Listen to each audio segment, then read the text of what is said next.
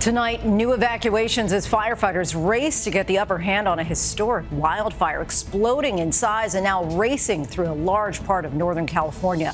The Park Fire, just one of more than 100 raging across the West. Thousands of firefighters are on the front lines of the flames. A state of emergency declared. At one point, the Park Fire scorching 5,000 acres an hour.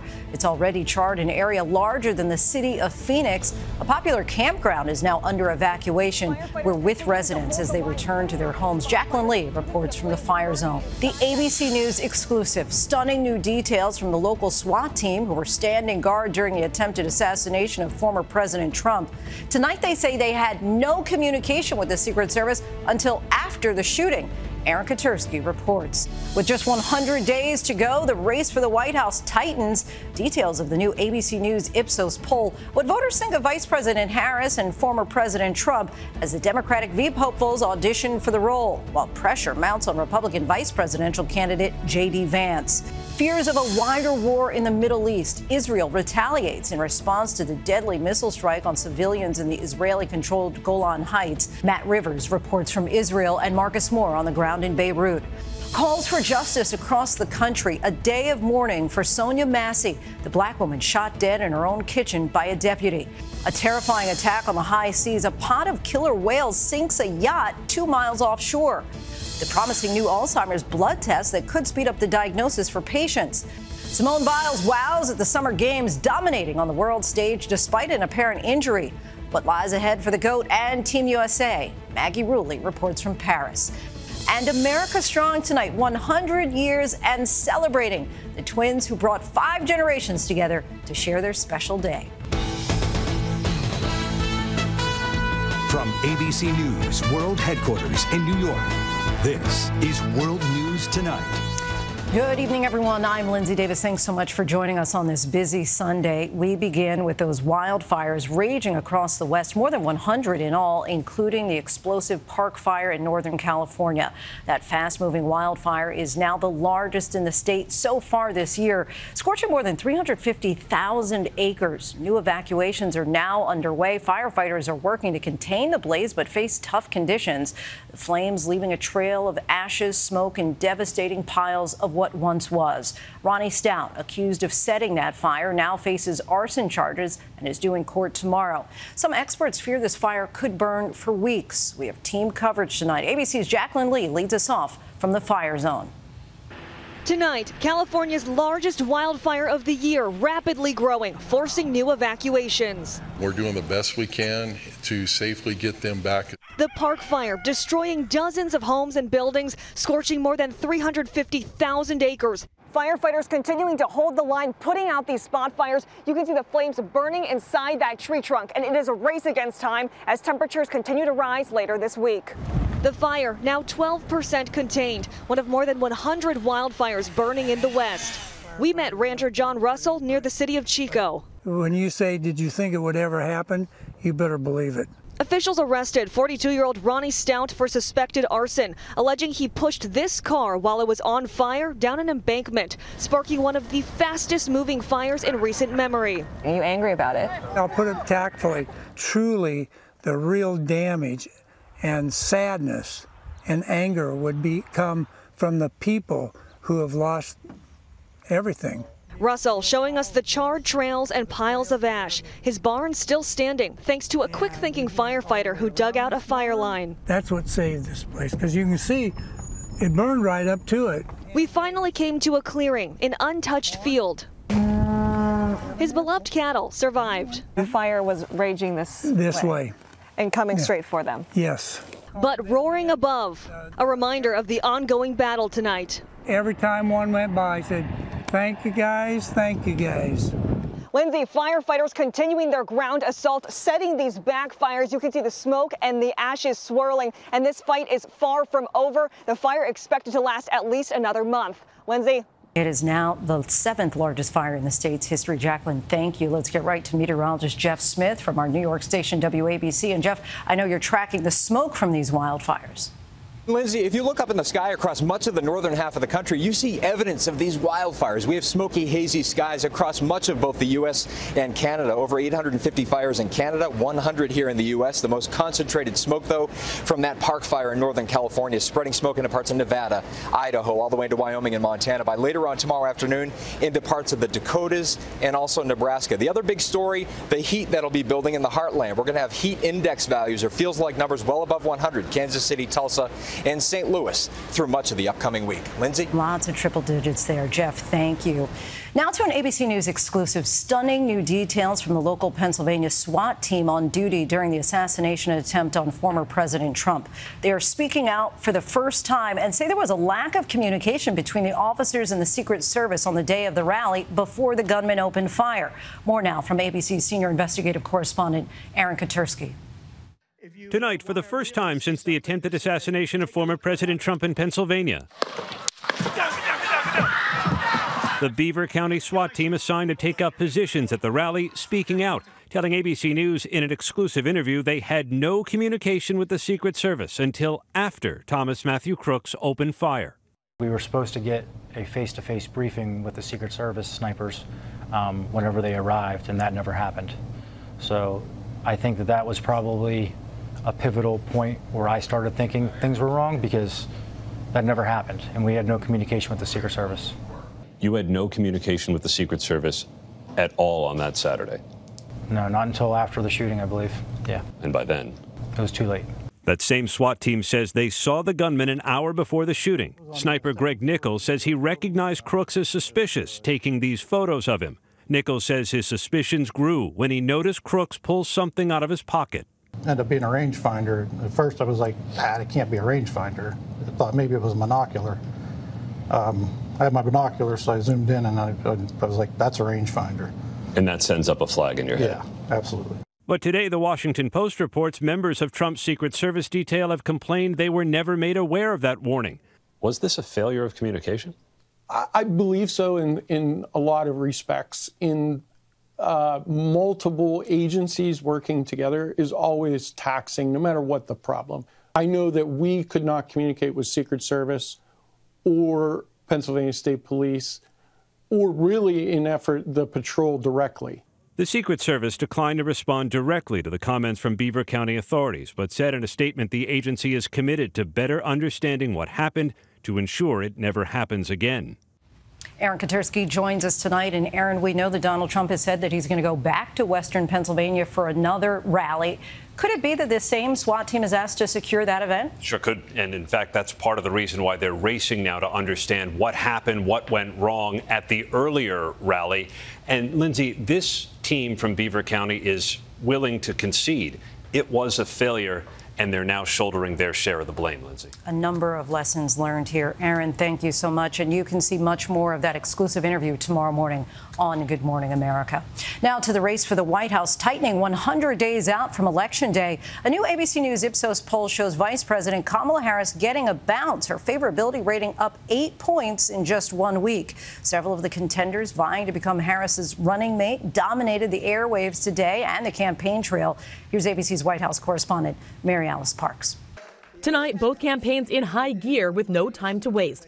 Election Day just 100 days away. Vice President Kamala Harris has only been a presidential candidate for 7 days, but her favorability rating has grown by 8 points to 43%, according to our new ABC News-Ipsos poll. Now, potential running mates jockeying to join the Harris ticket, blitzing the campaign trail and Sunday shows. I had a great conversation with her, and I pledged to her that no matter what the outcome of this process, that I'd be working hard for her and making sure that she wins in November. From billionaire Illinois Governor J.B. Pritzker, an heir to the Hyatt hotel chain, to Transportation Secretary Pete Buttigieg out defending Harris. I'm pretty sure voters are worried about the age and acuity of President Trump compared to Kamala Harris, who represents being a generation younger. Harris celebrating a groundswell of support, claiming her campaign has raised $200 million in this last week since Biden dropped out and endorsed her. In battleground states, people have been flooding our offices around the country to volunteer. Former President Trump saying he's done with any idea of toning down the rhetoric after that assassination attempt. We have a brand new victim.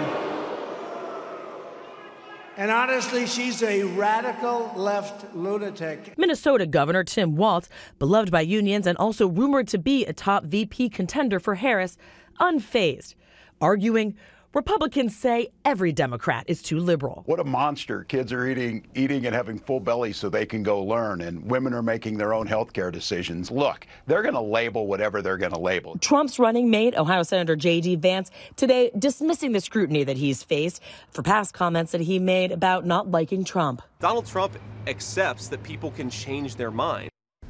Now, Vice President Harris is expected to announce her running mate by August 7th. That's when the Democratic Party is hoping to wrap up their formal nominating process. That process could actually begin as early as this week with a remote virtual roll call of delegates. Lindsay? Things are happening quickly. MaryAlice from the White House, thanks so much. Next tonight, a nation remembers Sonya Massey. Vigils were held in dozens of cities for the 36-year-old mother of two, fatally shot by a sheriff's deputy in her own kitchen in Springfield, Illinois. That officer was fired and charged with first-degree murder. The case continues to spark national outrage and demands for justice.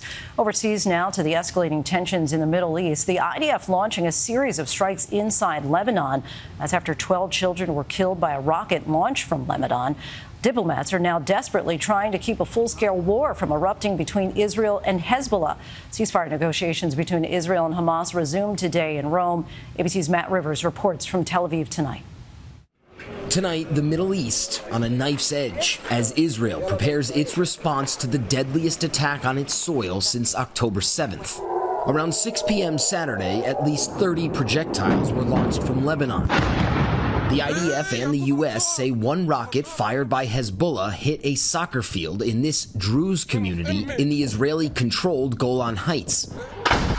Authorities now investigating this video circulating online showing the moment. We tried to help a kid. I still doesn't know his name. I still don't know his name, and I don't know if he's alive or dead. 12 children killed, dozens more people injured. Just before that rocket struck right there behind me, alarms went off, and the children that were playing on this soccer field scattered. They tried to find safety. Some of them actually ran here towards this bomb shelter, but many of them were not able to make it in time. And you can see the damage that rocket did here to this concrete structure. Tonight, heightened tensions across the region. Israel and Hezbollah trading fire daily since last October. Our Marcus Moore on the ground in Beirut. While Hezbollah has denied it was behind the strike on that soccer field, many people here in Beirut and across the region are bracing for Israel's next move, and they're still concerned that it could spark a wider regional war. Israeli Prime Minister Benjamin Netanyahu huddling with his cabinet as he vows Hezbollah will pay a price, quote, it hasn't paid before. Secretary of State Antony Blinken calling for the two to de-escalate. We also don't want to see the conflict escalate. We don't want to see it spread. That has been one of our goals from day one, from October 7th on. And Lindsay, Blinken also said that is part of the reason they're working so hard to try and secure a ceasefire deal for the fighting in Gaza. Negotiators meeting once again today in Rome, though no progress reported. Lindsay? The White House says Israel and Hamas are closer than they've been before to a ceasefire deal. Matt, our thanks to you. Venezuelans, meanwhile, headed to the polls today for a high-stakes presidential election. The authoritarian regime of Nicolas Maduro is facing one of its toughest challenges in years. Let's bring in ABC's Patrick Reevell. And Patrick, what's the latest? Hi, Lindsay. Yeah, polls have just closed in this critical and highly uncertain election where a united opposition hopes it can finally end the authoritarian rule of Nicolas Maduro. Independent polling before today predicted strong support for Maduro's opponent, Edmundo Gonzalez. He is a stand-in for the real challenger, Maria Corina Machado, who Maduro kept off the ballot. She's attracted crowds of tens of thousands across Venezuela, but there are real doubts that the vote will be fair or if Maduro will accept a result if it goes against him. The US and other democracies denounced Maduro's last election in 2018 as rigged. There's deep uncertainty about the outcome tonight, but a contested election could trigger mass protests and potentially another wave of emigration. A tense night ahead, Lindsay. We'll be monitoring that, Patrick. Thank you. Now to the second day of the Summer Games in Paris, and Team USA boosting its medal count. Simone Biles makes a triumphant return, battling through an apparent injury. And Team USA basketball played its first game, dominating Team Serbia. Kevin Durant and LeBron James led the way. More now from the ABC's Maggie Rulli in Paris tonight. Tonight, an Olympic comeback for Simone Biles. powering through the most difficult vault ever landed by a woman in the Olympics despite a calf injury. A Yurchenko double pike, Biles launching off the vault, doing a backflip twice in the air with her hips bent and legs straight as if she's sitting on the floor. A move so rare, it's now called the Biles 2. The crowd roaring for Team USA and Biles' triumphant return to the mat after suffering a mental block in Tokyo known as the twisties, prompting her to withdraw from the majority of the competition. Today, the 27-year-old soaring above the other gymnasts with the highest scores in vault and floor, heading into the individual all-around final, seated number 1. Her coach joking afterward, not perfect, so she can improve even. Biles, the most decorated women's gymnast ever, injuring her calf before her floor routine, wrapping her ankle and seen limping, even crawling at times. Joining her in the all-around, teammate and defending gold medalist Jaclyn Lee, making her own comeback after battling kidney disease, striving for individual gold on the uneven bars. And in the pool, another gold for Team USA. A 1-2 finish for the American women in the 100-meter butterfly. Tori Husk with gold, edging out teammate Gretchen Walsh with silver. We all can attest to how close that was, and it was a great race. And Lindsay, for the first time in history, we will have 2 former Olympic all-around gold medalists facing off for the title again. And if either of these American women, Simone Biles or Jaclyn Lee, win gold again, it will be the first time since the 1960s that a woman has won 2 Olympic all-around competitions.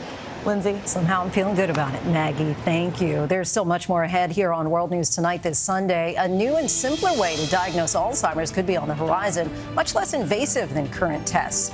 And the nearly 2-day nightmare on a Southern California highway pushes drivers to their limit.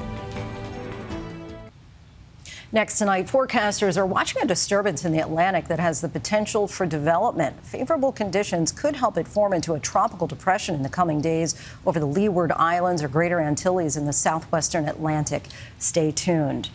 An end to what had been a nightmare for motorists in Southern California. The northbound lanes of the I-15 freeway between Barstow and Baker reopened early this morning.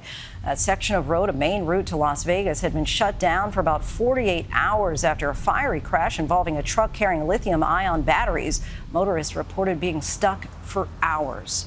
When we come back, orcas sink a yacht in the Mediterranean.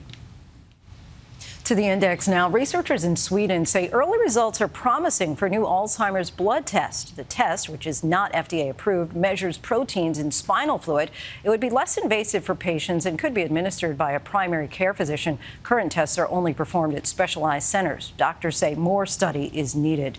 Some terrifying moments on the high seas. A British boat captain says a pod of about 5 killer whales repeatedly attacked his yacht in a methodical way, he says, in an effort to sink the vessel. The incident lasted about 2 hours. He and his crew eventually abandoned ship, leaving the yacht to sink in the Mediterranean. Captain and crew were rescued by a passing ship. When we come back, the twins still going strong after 100 years. And what a celebration. Finally tonight, America Strong. The twin sisters celebrating a milestone filled with life, love, and family. Loris and Doris grew up doing everything together, and they still do. This month, they celebrated their 100th birthday. Happy 100th birthday! These twin sisters from Detroit got all gussied up in their identical T-shirts, which succinctly sum up their milestone with one word: fabulous. It's a blessing to be here at 100 years old. In 1924, the first Winter Olympics were held. Calvin Coolidge was president, and that same year, these now newly minted centenarians were born. Always together with everything. Everything. And the icing on top? A custom-decorated birthday cake for these two sisters who say they're grateful for the gift of longevity, that being able to live in the present is the present. Good Lord bless us still. See our family. It's just precious to live this long. Happy birthday. Thanks so much for watching. I'm Lindsay Davis. Have a great night. Thank you for making World News Tonight with David Muir, America's most watched newscast.